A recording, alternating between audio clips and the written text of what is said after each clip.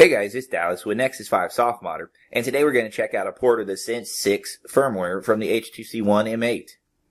Now this softmod comes courtesy of XDA member Galaxy User, so big thanks to him for making this possible. There's a link to an article in the description below this video, and if you hit that up, you'll find all the downloads you'll need and a step-by-step guide on how to get this going. But here we'll give you a quick little walkthrough so that you can see what all the fuss is about. And I'll even show you how to get it installed in the first place.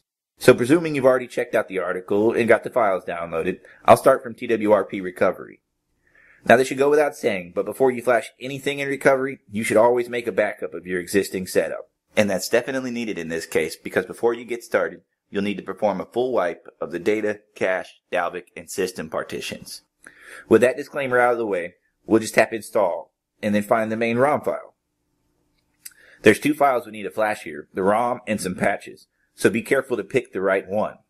The one that we should flash first is named Nexus Alpha. So hit that, and then you can swipe this slider at the bottom to get it installed.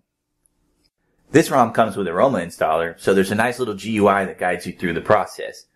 Select English as your language, hit Next, tick I agree with these terms, then hit Next a few more times. The ROM takes a few minutes to install, so I'm going to hit pause here, and then resume recording when it's done. When it finishes, make sure to only hit Next once. We don't want it to auto reboot just yet, so from here hit the power button, tap quit installation, and then yes. Alright, so that part's done, but now we've got to install the patch files to fix a few things in the ROM. So don't reboot just yet, back out one level, and then find the Nexus path file, which I'm pretty sure is a typo and should say patch instead of path.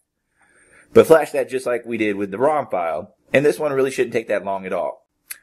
When that's done, you can hit Reboot System. And the first time you boot this ROM up, it's going to take a few minutes. So don't freak out when startup doesn't happen as quickly as usual. And I've already got it installed over here in my personal Nexus, so we can check it out now instead of waiting on the other one to boot up and go through all that initial setup stuff. Now this is truly Sense 6, not some piecemeal workaround or something, so you get everything that the all-new HTC One has.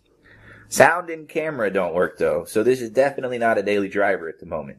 But Galaxy User and all the other devs over at XDA have made big strides already in just the last couple of weeks. It went from hardly any hardware sensors working to almost complete in virtually no time. So we can expect, or certainly hope, that these last couple of kinks get ironed out shortly.